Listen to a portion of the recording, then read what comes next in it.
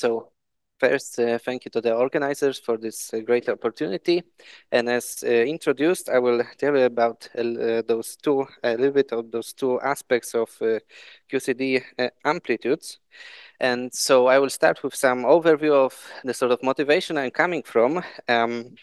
And then I will tell you a bit those two aspects, which the constraining of the analytic structure will be related to the problem of finding a finite basis of Feynman integrals in a little bit different sense than David was mentioning. And secondly, in exploiting this analytic structure, we will see that it has a relation to dispersion relations, and in the approach I called integrated unitarity. And then I will conclude with some future perspectives. Okay, so let me start with some motivation. So I'm interested in providing scattering amplitudes for precision phenomenology at the LHC collider. So at some point to provide theoretical predictions for the observables there, you need sooner or later scattering amplitudes in either QCD or the full standard model, also the electroweak sector. And we will specifically look at the analytic properties of these amplitudes. So we'll try to constrain them via the notion of finite basis beyond one loop and exploit this analytic structure. So we assume that we know it, and how can we actually use it in practice. So just a little bit of an overview of what's possible these days in QCD. So I mean massless internal QCD. So you can have some external massive legs. So at 5 loops, the 2-point beta function is available. At 4 loops, it's a 3-point function. At 3 loops, it's a massless, either fully massless kinematics, which I also work on. And these days, there is also a work towards including one off-shell particle in the external state. And at 2 loops, there are a lot of efforts to compute 5-point amplitudes with multiple scales inside. And at 1 loop, more or less, everything is understood algorithmically. There are packages, you can press a button, you get a numerical answer for your amplitude. Okay, so as a background for the amplitude, at some point you need Feynman integrals. And again, for QCD, we need dimensionally regulated Feynman integrals. So all of those 1/epsilon poles we need to have under control. And we'll focus on this Feynman integral structure because it will be the most interesting for the analytic properties of the amplitude.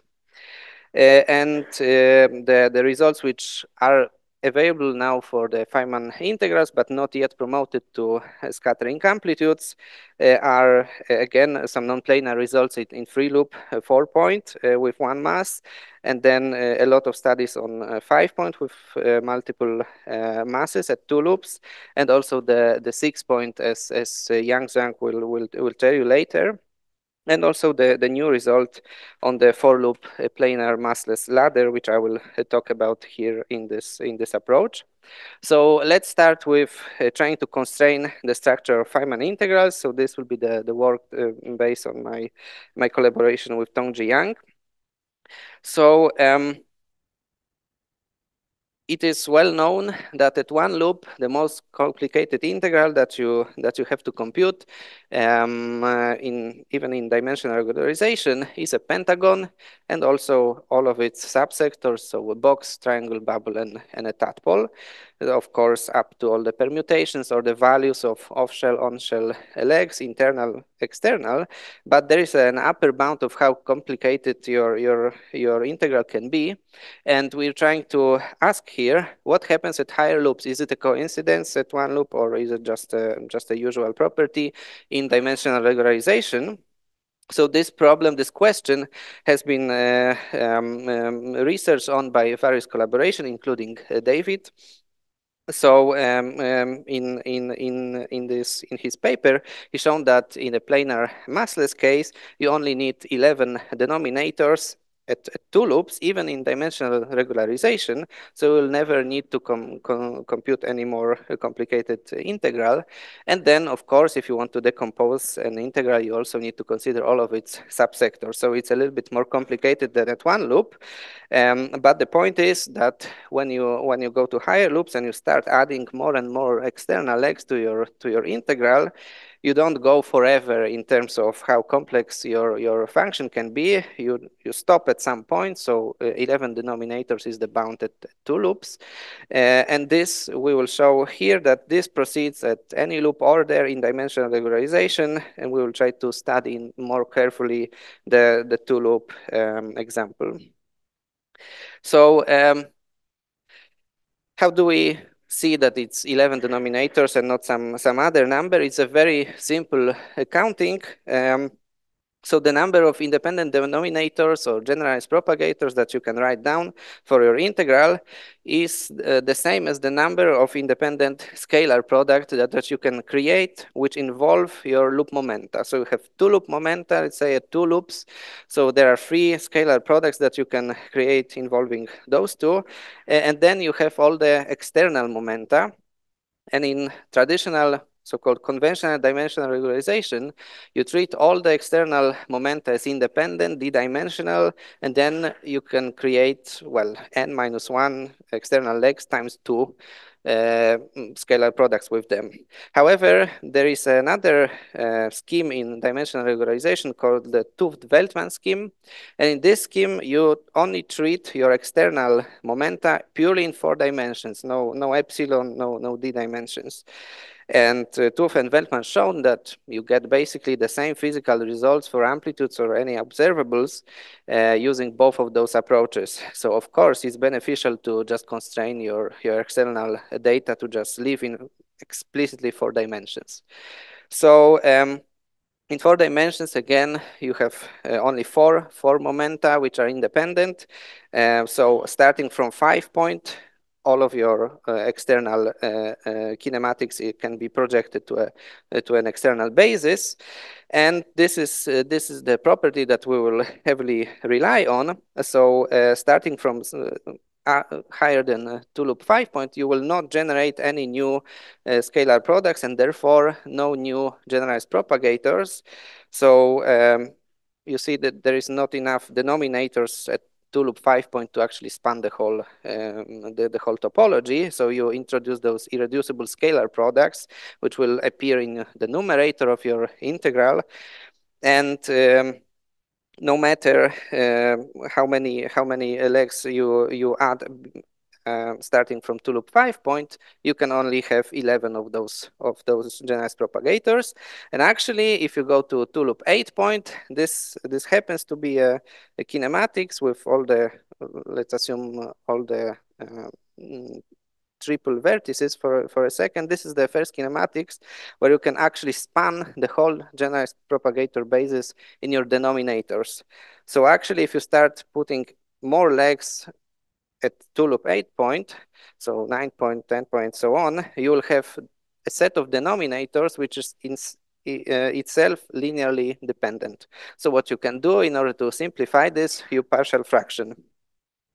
Okay, so this partial fractioning can be done explicitly, and if you try to list all of your options how to attach 8 or well, those pinched quadruple vertices, so 10 and 9 legs to a 2 loop vacuum diagram, you will quickly arrive at those 12 pictures. And actually, you can show that every other picture that you draw can be sooner or later reduced either to those 12 or their subsectors, so all the pinched version or the 2 loop 3 point, 2 loop 4 point, and so on. Okay, so the first column has been found by David and collaborators. So it's the planar topology. So again, the first one is only triple vertices, so it's 8 point, and then we can also add additional legs to the 3 point vertex, the internal vertex, because then we don't change the denominator structure. So we have to consider those independently. So we have 3 of those options. And then we also have the free non-planar contribution in the first line, and their versions of the pinched 9-point and 10-point integrals. Okay, so we have this set of topologies. We'll refer to them as finite basis topologies. And at 2 loops, we claim this is all you have to know. And we also study in the paper in more details different dimensions, different loops. So in lower dimensions, of course, you will have lower number of the independent denominators. So you will have a 7 denominator topologies, which are basically a 4-point or with some pinching up to 6-point structures. In DMREC in 2 dimensions. Now at higher loops, you can also derive explicitly this number of how many independent denominators you need. It's very simple counting. And it turns out that at 3 loops, it's a 12-point denominator structure, and 4 loops is 17-point. Okay, so it's not very easy these days, but at 2 loops, we are almost there, as I said. 5-point is heavily researched, 6-point is also researched these days. Okay, so as I said, we have this reduction to those 12 diagrams and all of their subtopology. So the reduction comes from just partial fractioning. You can do this automatically. Just load the package in Mathematica. It's called apart.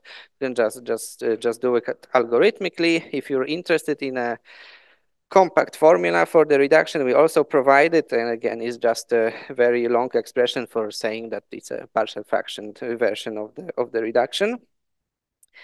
Okay, so how can we use this information? So of course, if you have an upper bound on how many denominators or how many generalized propagators you can write down in each loop order. So for example, here at 2 loops, this is great for a couple of reasons. So one is you can use it to reduce the complexity of your IBP reduction, IBP reduction in which you relate all of your integrals in a topology to a small set of master integrals. And again, this set will be dependent of how many denominators you define. So indeed, if you have a smaller number of denominators, so for example, for this 2-loop 8-point example, you only need 11, even though if you count all the momenta to be independent in D dimensions, you may think that there are 17 of them, and this trick is also used in the 2-loop 6-point approaches these days. Yeah. I have a comment here. This is a very nice reduction of the number of propagators from, for example, 17 to 11. But also, I would comment that there's some cost. The cost is if you use this kind of a THV scheme, then the kinematics is not that trivial because some nonlinear constraints between all these kind of external Mandelstam variables.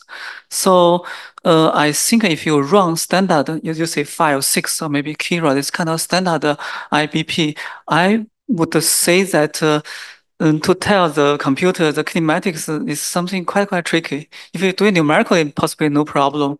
But if you do it analytically, this kind of analytical Mandelstam variables are not completely independent, then the program will get some trouble. That's my comment for cost.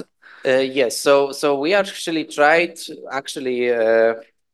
already available IBP reducers, both numerically and analytically. So numerically, as you said, you don't need to perform analytic decomposition of your momenta. You just put some numbers, and the program understands it very easily. Now, if you want to do this analytically, when you start decomposing external momenta in a basis of 4 of them, you will arrive at those gram determinants, which will be coefficients in your decomposition. But instead of keeping them analytically, the full structure of this gram determinant in the analytic expression, you can try to package them in some other parameters. We call them Z parameters. We would parameterize all of those 12 topologies in the paper using the Z coefficients. So inside the Z coefficients will be all the gram determinants, which indeed, as you said, they're quite complicated if you want to expand them.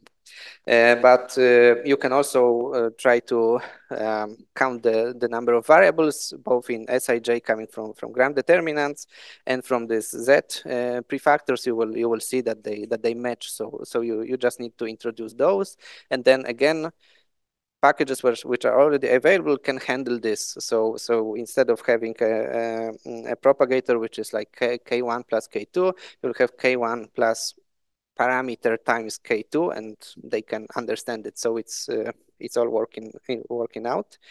And so yeah, so here we have some numerical comparison of what's the reduction in time of the evaluation for various higher dots and higher ISP expressions. And also you can see that the more legs the more denominators you keep, or sorry, generalized propagators you keep in your topology definition, you'll get more master integrals in the system.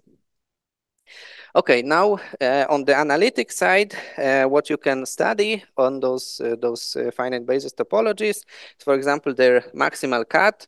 So we construct those finite basis topologies, those 12 pictures, both planar and non-planar, such that they're only made from denominators, and there are no ISPs you can create, so irreducible scalar product in numerator, because they will eventually linearly decomposable in terms of your family. So if this happens, then the maximal cut of the amplitude localizes, so there is no additional integration that you need to perform. And this was studied, for example, by Yang Zhang, how to explicitly get this expression in an easy manner. And it's expressed in terms of the Bykov polynomial. We also studied how the structure of this finite basis topologies would look like at higher loops, and we have the expression for the leading singularity at higher loops analytically in an L loop dependence.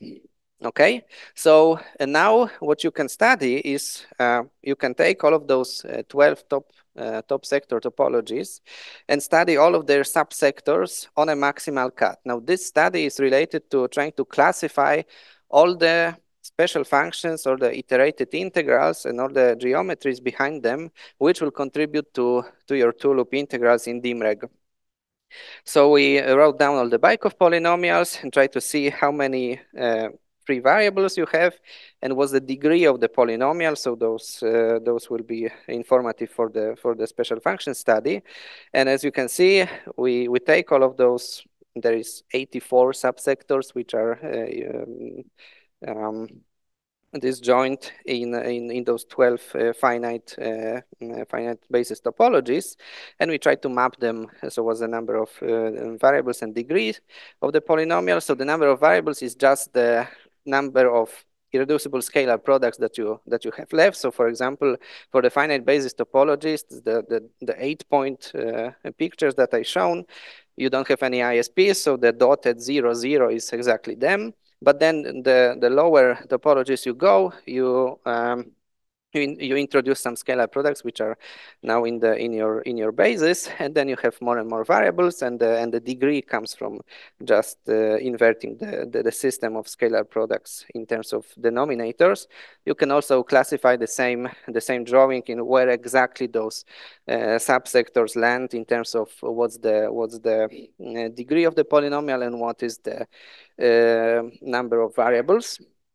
Okay, so how can someone use this information? So again, this will be used to classify all the special functions, the special spectrum of them, and the geometries behind these special functions at the integrand level at two loops. And this will be related to all of these higher genus studies and Calabi-Yau, as you will see in the talk by Sebastian. And as I said, we provide a higher loop argument that at any loop order, there exists a bound again on how many propagators you can write, which are independent. And then there is a bound of the number of those top sector topologies, and in each of those top sectors you can find all the subsectors, all the master integrals in those subsectors, and eventually at some point we'll get to a notion of a finite basis at two loops. Okay, so we've tried to constrain the analytic structure. Now let's try to assume that we know it now in some case, and let's try to exploit it. And this will be based on my work on the integrated unitarity and the for-loop ladder integral. So what happens usually in amplitude computations in QCD or standard model is that you start with computing your master integrals. So you compute them, you know them analytically very well, and then you forget about this, and you take your integrand for your full amplitude, you perform all the reductions, and so such that after, for example, the IBP reduction, you express the amplitude in terms of master integrals which are not evaluated with some coefficients. And then at the very end, you combine those two, so we just substitute master integrals. And the question here is, can we use the knowledge about the analytic properties of amplitudes, which stems mostly from Feynman integrals, which we compute beforehand anyways? Can we use this knowledge and not forget it before substituting to the amplitude? Can we use it beforehand at the integrand level? And the answer is yes. And the way to do this has been is based on a very old approach in dispersion relations. And what we're trying to do here is to use this algorithmically in dimensional regularization, so it's appropriate for QCD and other standard model computations. And we will achieve this by exploiting the method of differential equations. So as you will see, by considering dispersion relations, they will have something to do with cuts. So we will compute only cuts of the amplitude, cuts of master integrals.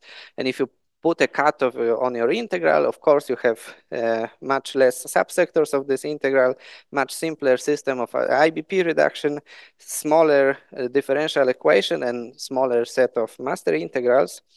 And what we will also see is that this approach based on dispersion relation is related to a generalized unitarity approach in a way that not only we can constrain with cuts the coefficients of master integrals, but also we can constrain the integrals themselves. So basically, by evaluating cuts of an amplitude, we constrain the full amplitude.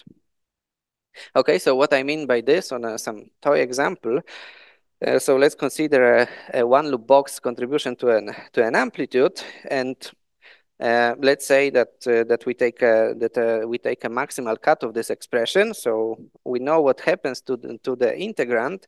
The numerator of this contribution to the amplitude factorizes into the tree-level contributions from the four vertices in the diagram. And on the other hand, we know that at some point it will be projected in a basis of some master integrals, so some box. And there are two ways how you can use this information. So the standard way in the generalized unitarity approach would be to try to come up with all the possible numerators that you can parameterize in this box that will eventually contribute to this cut in a non-vanishing way. And by doing this, you can constrain the coefficient of your master integral of your box here to be related to those tree-level amplitudes in the corners of the diagram.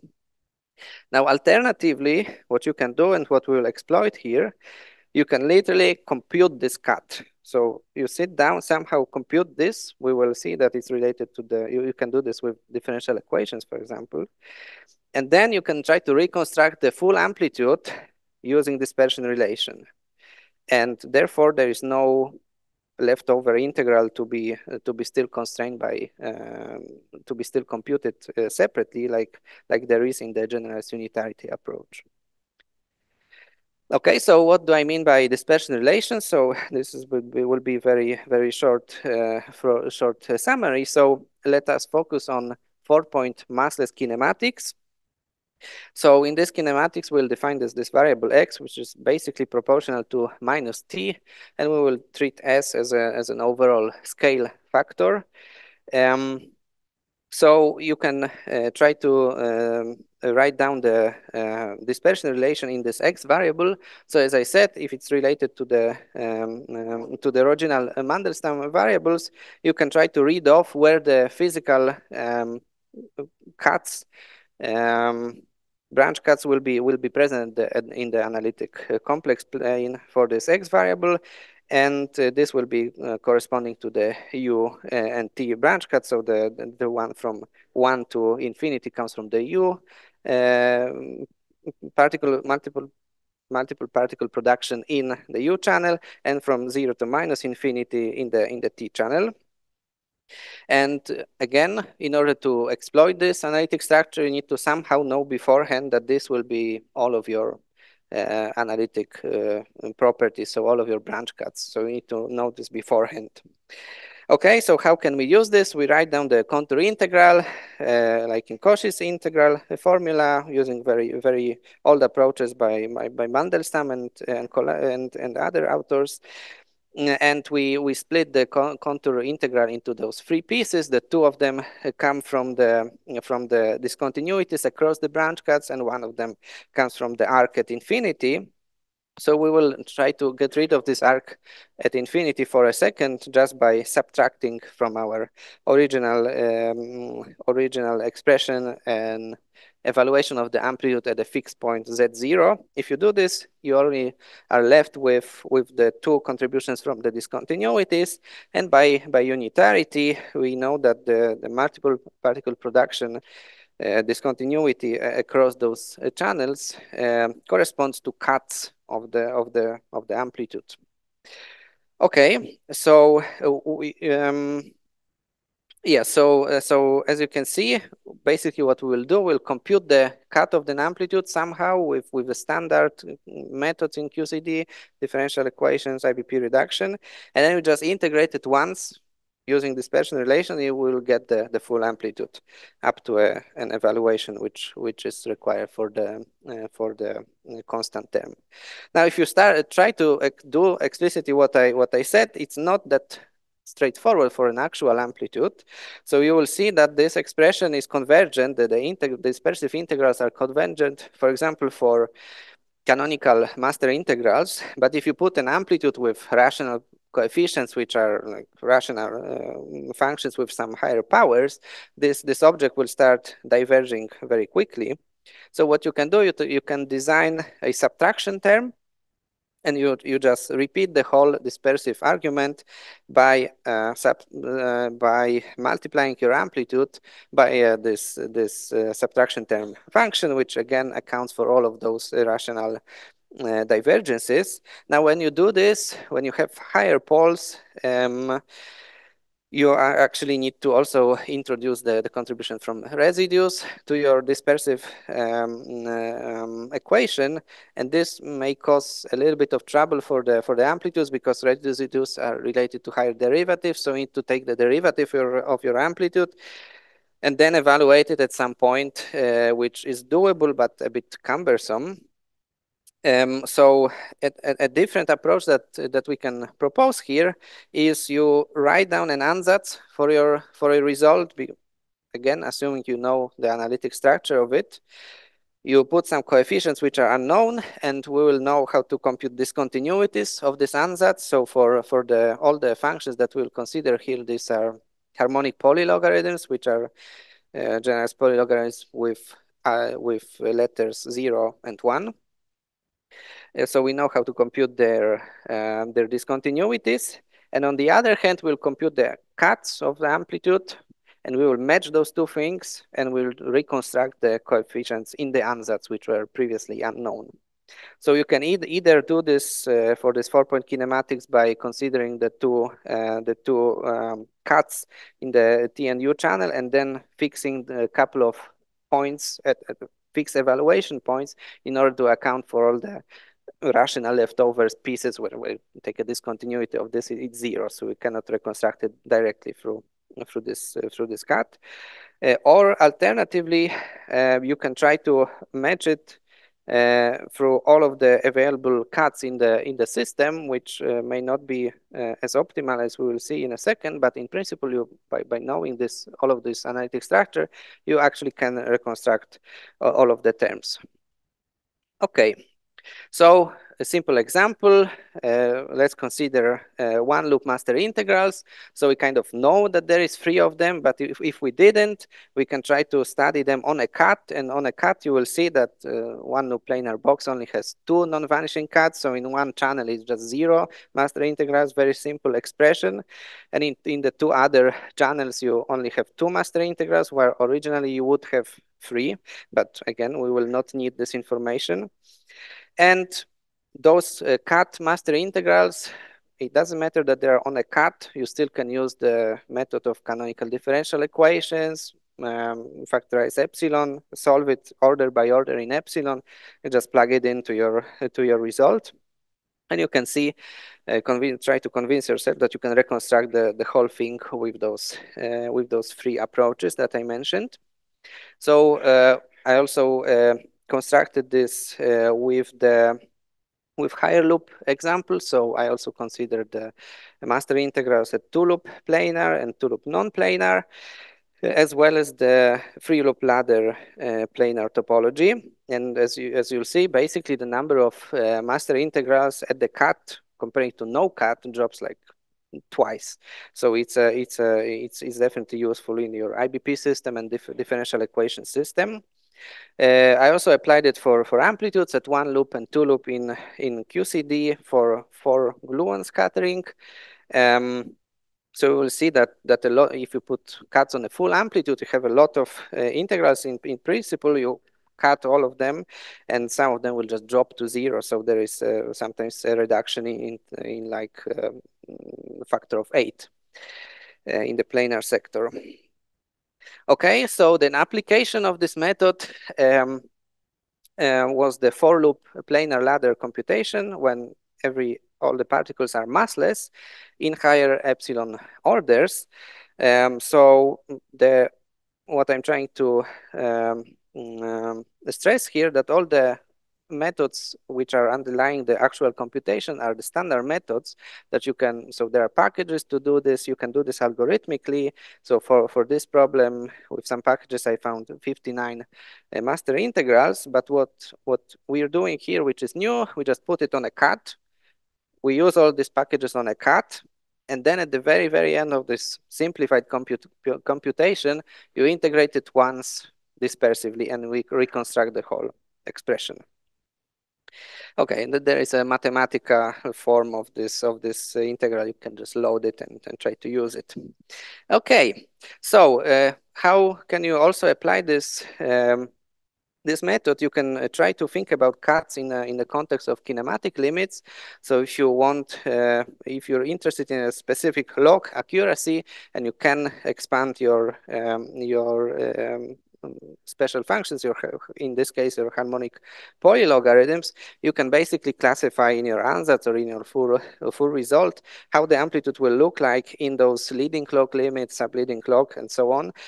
So where the contribution will come from, it will, well, so for example, the suppressed term will never come from the cut, so it's enough to just compute the cut, and then you can reconstruct the leading log term. You can also try to use a sort of recursive approach. So in the dispersion relation, you can interpret the cut as an integral over the phase space of all of the integrals, or all of the particles which the cut is crossing. And if you are able to perform this integral, which may or may not be trivial, you can take the left-handed and right-handed amplitude, and really there are lower loops now. You can glue them together, and with this kind of recursive approach, you can start with tree level and try to build up higher and higher loop results. And of course, the question is, can we use this approach for more complicated kinematics than 4-point massless? And in this multivariate case, we are studying it now with Lorenzo Tancredi and his student. And as you can see, the more external channels I have, the more cuts I can put on top of each other. And then it's a trade-off, because if you put all of those cuts, there's a lot of additional reduction in complexity of your computation. But on the other hand, you need to know the analytic structure and those singularities, and try to understand this. Okay. So, in conclusion, we try to constrain the structure of QCD amplitudes and also exploit it later on.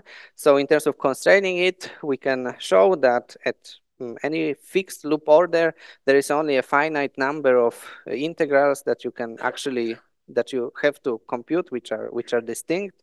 This would be the finite basis.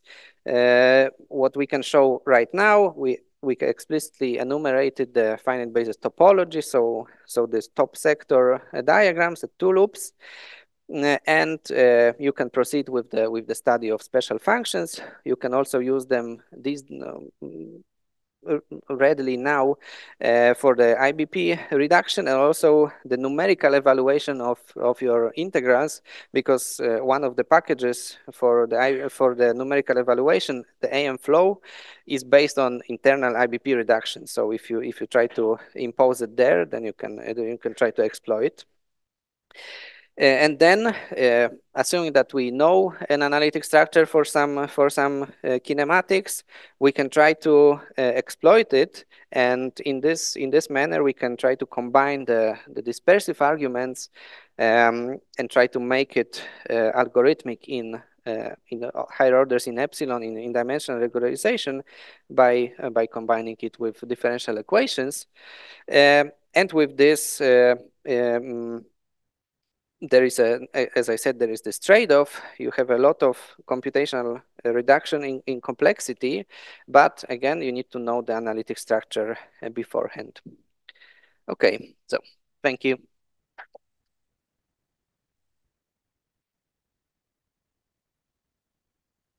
Thanks, Piotr. Questions?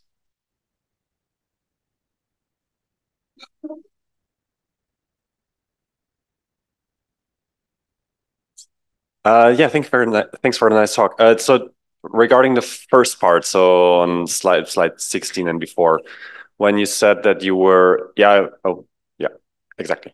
When you were scanning over different over all the subtopologies and looking for the Bajkov polynomial, looking at degree and number of variable, did you consider, or to what extent did you consider the possibility of integrating out additional variables? Because depending on how the Bajkov polynomial looked like, you can further reduce things to much simpler things. It's not necessarily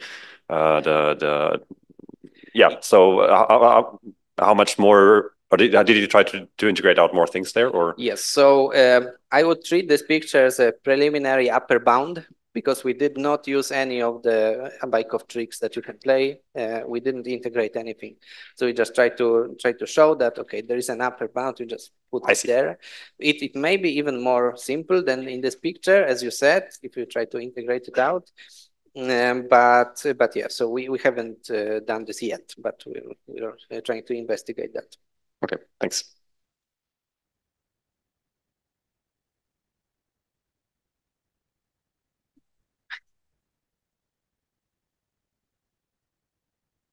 Okay, thank you very much. So one obstacle that may make this dispersive approach difficult in practice is if this last integration is complicated.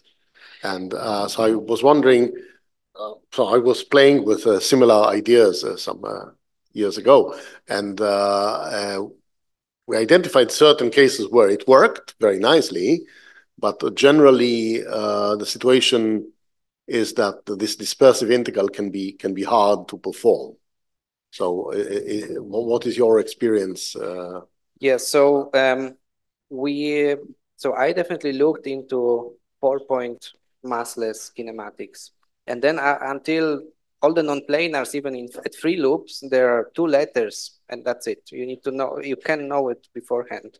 And then the integration, as you said, it's easy, or it's doable at least. Now, if you have more complicated letters, more complicated functions, we're trying to do this for the one mass, 4-point with one additional mass, so we have one additional channel. And the letters still there are simple enough, so there are still HPLs. But what you can also try to do is you can try considering higher cuts, but in full D-dimensional approach. So you can try to compute the maximal cut and then really explicitly integrate it in D dimensions.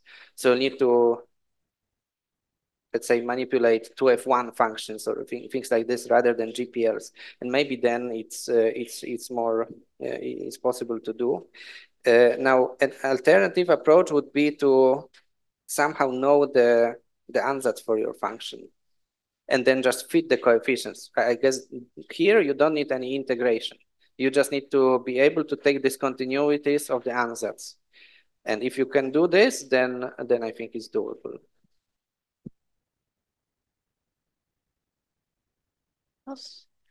Okay, I see no further questions. I believe lunch is at 12:45.